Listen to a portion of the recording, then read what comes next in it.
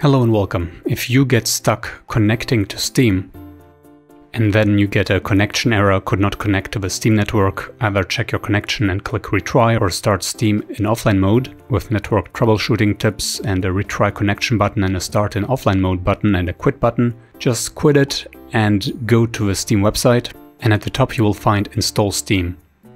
Download the installer and install it, of course. Press next, next, next. Show details of your board,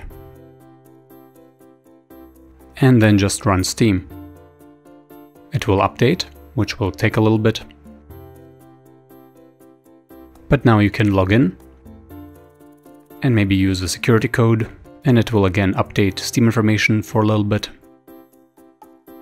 And then finally Steam will launch again. Congratulations! Leave a like, let me know in the comments if you still have a problem, tell me as much information as you can about your situation, especially whether internet works, obviously. And every now and then I do make a video about Steam, so make sure to subscribe as well. I will see you next time. Ciao!